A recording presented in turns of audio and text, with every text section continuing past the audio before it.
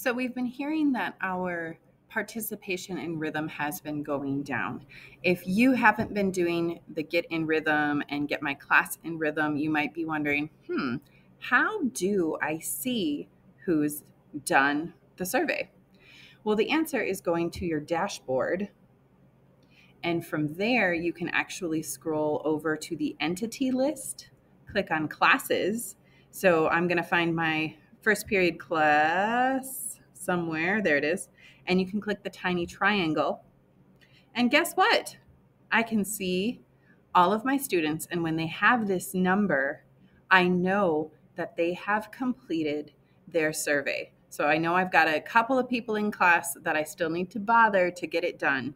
But if you would like to help with this initiative at Santa Teresa High School, make sure that you go to your dashboard, scroll to the entity list, click on classes, and then click that tiny triangle, and you'll be able to see all of your students and their scores.